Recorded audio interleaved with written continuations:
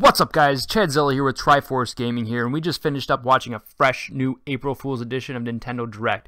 Make sure to pound that like and subscribe for more awesome videos, and no, that's not a joke. Just do it. So this Nintendo Direct started off with a new trailer introducing Mewtwo to Smash Bros. We got the first glimpse of his moves and how he will play, which looks to me a lot like Melee. We also get to see his final Smash where he evolves into Mewtwo Y.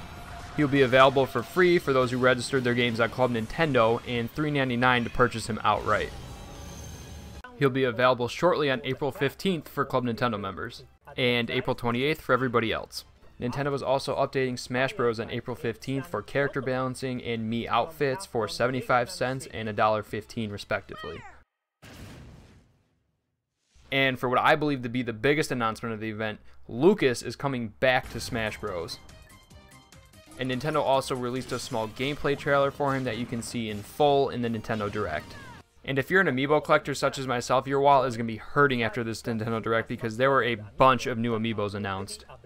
And a new mini-game-ish app for the Wii U is being announced called Amiibo Tap, where you pretty much tap an Amiibo and you can play a tidbit of an old NES Nintendo game, which will be available in spring. Then Iwata went on to talk about Mario Maker and the 30th anniversary of Mario. They noted how the game can be switched to 4 different art styles from previous Mario games. Also, you will be able to upload and share your creations with friends online. The game is scheduled for September. The beautiful Yoshi's Woolly World got a new trailer and a small bit of information.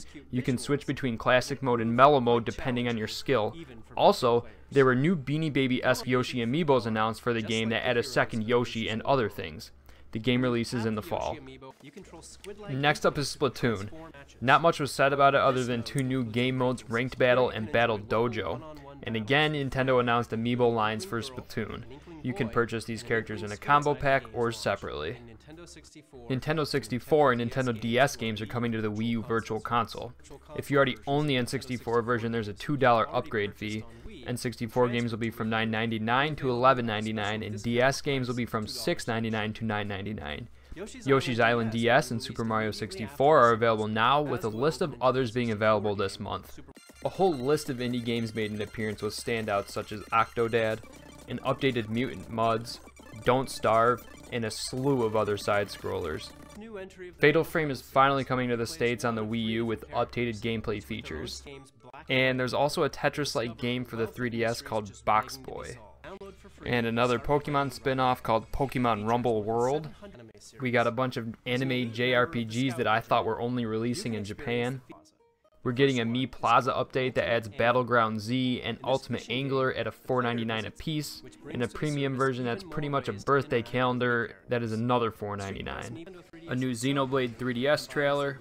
There's a new game, Animal Crossing Happy Home Designer, that's getting its own line of Amiibo cards.